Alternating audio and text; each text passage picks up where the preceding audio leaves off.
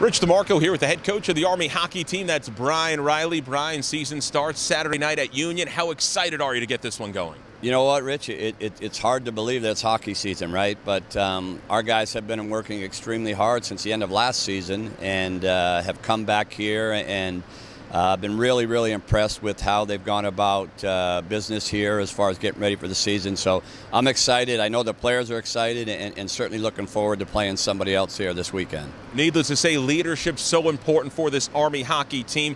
Tell me about these firsties. What impression have they made on you in leading this team? You know what?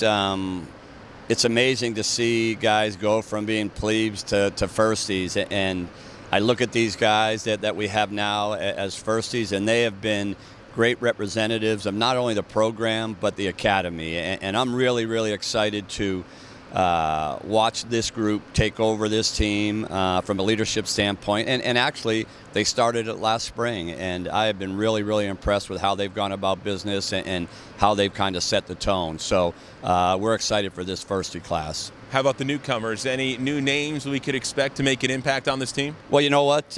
We have 6 plebes, and going into the weekend, we're probably going to be more of a veteran lineup, but I would anticipate in these first 3 games that all 6 of them will hopefully find their way into the lineup, and I'm pretty confident that some of these guys will make a great impression and do some great things here. Thanks, Brian. Good luck this year. Thanks, Rich. That's Army hockey coach Brian Riley. The Black Knights open up the 2018-2019 season on the road at Union Saturday night.